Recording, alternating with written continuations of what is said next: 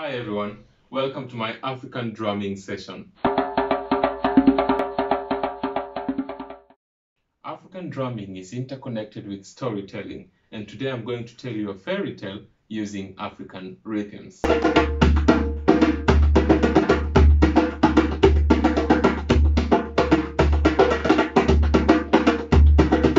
A long time ago, there was a village called Kondele, and in the village there lived a hunter who lived in harmony with his wife and kids.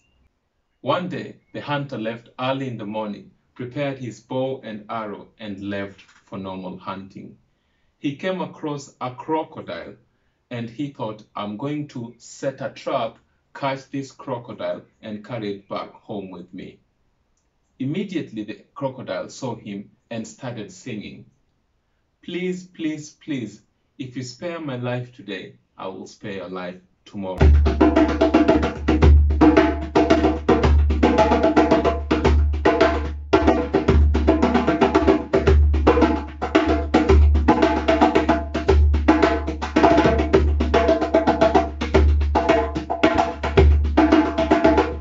The man felt sympathy for the crocodile and continued with his journey.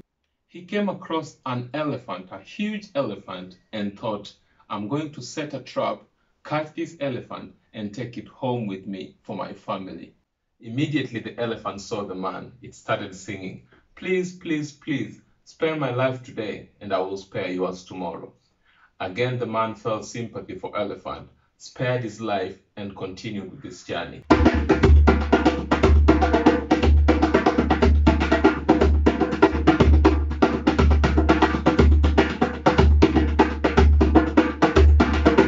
Now the sun was scorching, it was getting very hot, the hunter was getting very tired, and he started thinking, I lost my opportunity, I had two opportunities, and I've just lost them like that.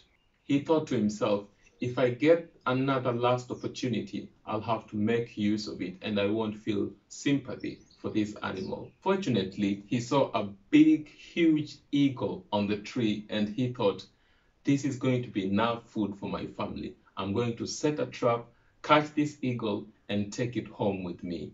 Before he could do it, the eagle started singing, "Please, please, please, please, if you spare my life today, I will spare your life tomorrow."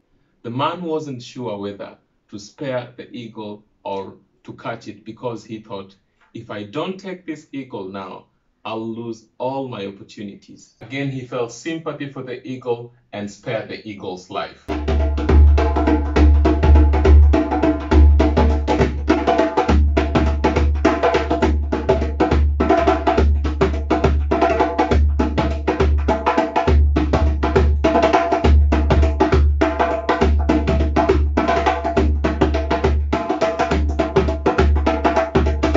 This time it was already evening and he had failed to catch any animal.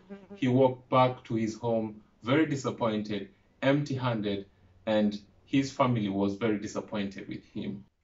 The next day there was a heavy rain, the whole village flooded, and people started drowning. The hunter was worried about his life and his family, and he thought, I'm going to die with my family. Suddenly the eagle appeared and said, "You spared my life, and today I'm going to help you and your family." The eagle took the man with his family, flew so high with them, and dropped them safely on a dry ground.